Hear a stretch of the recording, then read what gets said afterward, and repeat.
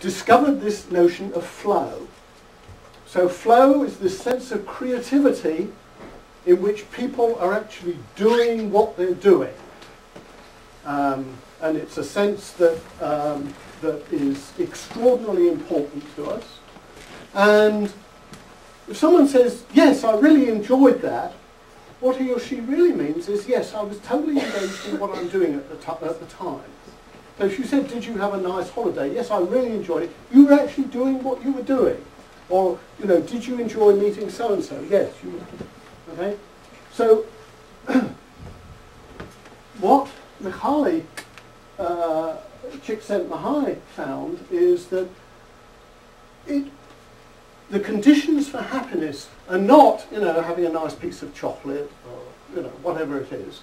It's actually having these projects in which we can see how well we're doing at what it is we're trying to do, and work out how to do it better. And he found, for instance, people working on production lines, you'd think this would be the worst possible situation, who are able to do this. People who are sports people, musicians, writers, everybody across the whole scale. Parents who were very engaged with their children. It's this.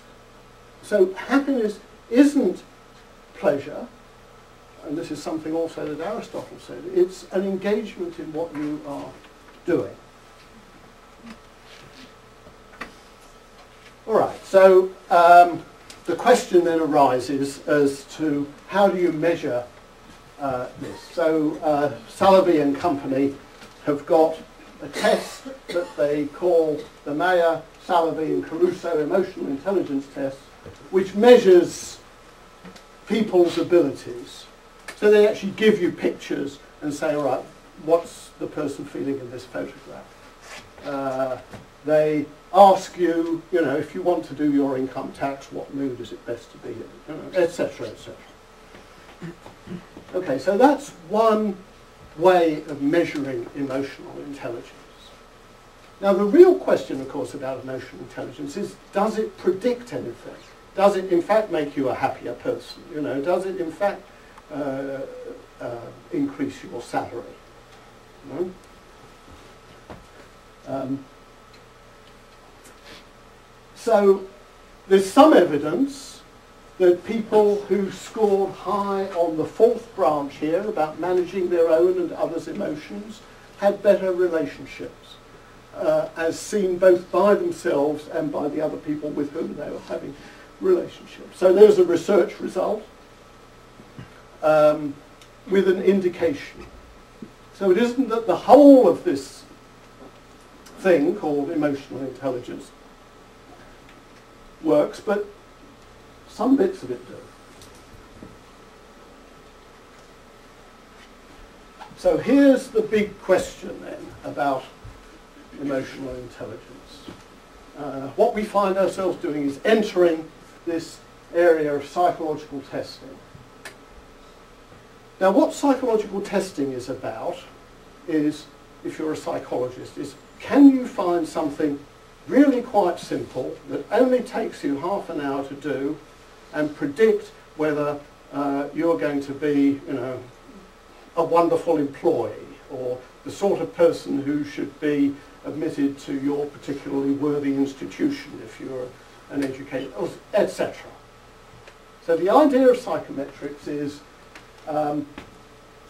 what is it that we can do, that we can measure easily, which will predict success in employment, education, relationships, and so on. Now, IQ scores for a long time have been used as a predictor in this way. Now, the history of IQ is actually extraordinarily seedy. IQ was invented by a French guy called Binet in the early years of the last century, and he had a very good idea. So looking at an education institute at school, there were some kids who really didn't seem to be getting along very well, but it wasn't quite clear who to pick out and who not to pick out. So he invented a test of ability, you know, could people do arithmetic? Did they know what the synonym for this word was, and so on. Where if this was this simple idea, if the kids could do these things, then they were fine. If they couldn't do them, maybe they needed some extra help. And that's still the idea, I think, of lots of educational psychologists and clinical psychologists. And that's actually the place that IQ is important and still works and is an extremely important tool. Did you know, however, that this curious idea that has gone around that white people have higher IQs than black people? Have you heard this? All right, let me tell you this. To start with, when the Binet test got exported to California, became the Stanford Binet test, it was standardized on boys. And then someone said, well, what about girls? All right, so they gave the test to girls, and the girls scored higher. Well, we can't have that, can we? So they changed the questions. And then someone said, well, what about black people? Well, they happen to score lower. Oh, well, we can have that, can't we? It gets worse. You probably know that in the United States there are quotas for immigration. These quotas were derived from IQ tests done on army recruits. And what they found is that people who were immigrants from Eastern European nations had lower IQ than people who immigrated from places, like, I don't know, Sweden or Ireland or something. Therefore, having a care for the American population, it was decided that immigration quotas for people from Ireland and Sweden and so on should be high. Immigration quotas from places like Ukraine, Poland and so on should be low. It was only quite a while later on that it occurred to people that the IQ tests were written in English, and people from Ireland spoke English better than people from Poland.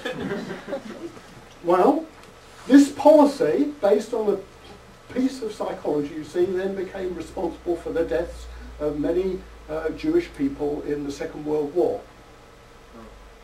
So, as I say, IQ is not an unmixed thing. And then there's personality tests. These are about dispositions, where you ask people, are you generally gregarious at parties and things like that. If you are, then you score high on this trait here called extroversion. So, needless to say, as well as these ideas of ability, there are also then tests of emotional intelligence as traits. So you ask people, all right, how good are you, when you're angry, how good are you at controlling your anger? Very good, 5. Not bad, 4. So-so, 3. Quite bad, 2. Terrible, 1. Right? So you ask people to rate themselves on these things. So that's then how this, as it were, second set of EQ tests have come out. And here are some of the kinds of issues that people are asked about. Okay, here is the grim and terrible truth about EQ. Every now and again you can read a study where a high score on EQ predicts something.